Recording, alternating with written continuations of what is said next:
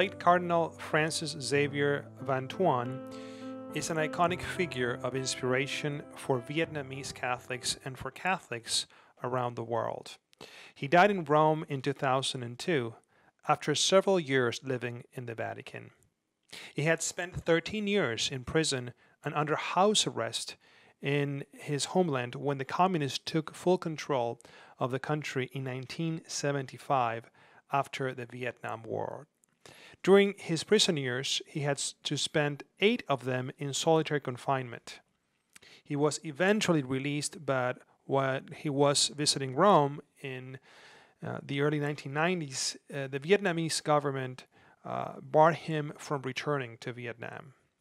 In today's gospel, we see Jesus telling the Jews who believed in him, "Amen, amen, I say to you, everyone who commits sin is a slave of sin.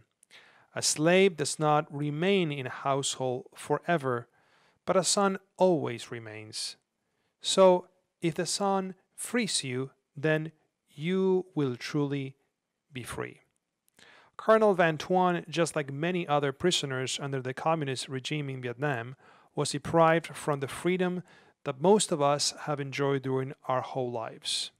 However, his soul remained free because he enjoyed the freedom of Christ.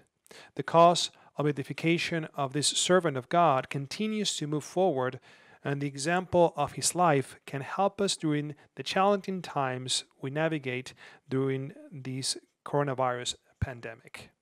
These times are an opportunity to reflect and deepen on true freedom, the freedom that Christ came to bring to us, the freedom from sin, the freedom of grace, the freedom of the children of God. So let us be grateful to God for his love, for our faith, for our spiritual freedom, and let us pass it on to others, that many more may become free, trusting and being confident in God, who cares for each of us each day of our lives.